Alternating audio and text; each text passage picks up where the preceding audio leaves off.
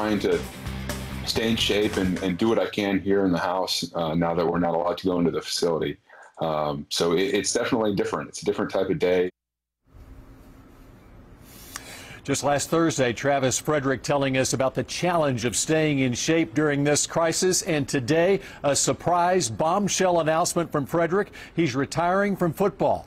Frederick had been one of the first players to welcome Cowboys coach Mike McCarthy to town just 2 months ago, but he retires from football 5 days after his 29th birthday. Diagnosed with Guillain-Barré syndrome 19 months ago, Frederick battled back to play more snaps than anyone on the team last season. But in his statement, the five-time Pro Bowler says, "I made my return to the field, played well overall, and was selected to the Pro Bowl, but it was a difficult year for me. Each day I faced a struggle. I could no longer perform at my highest level. Playing well is not what I expected myself and is not what my teammates deserve. Because of this, I know my days as a football player are done. I am proud of what I have accomplished in my career, and I walk away with my head held high." So Travis Frederick retires from football today, and meanwhile, the Cowboys could be close to signing another player, a two-time Pro Bowl defensive tackle, 346-pound Dontari Poe.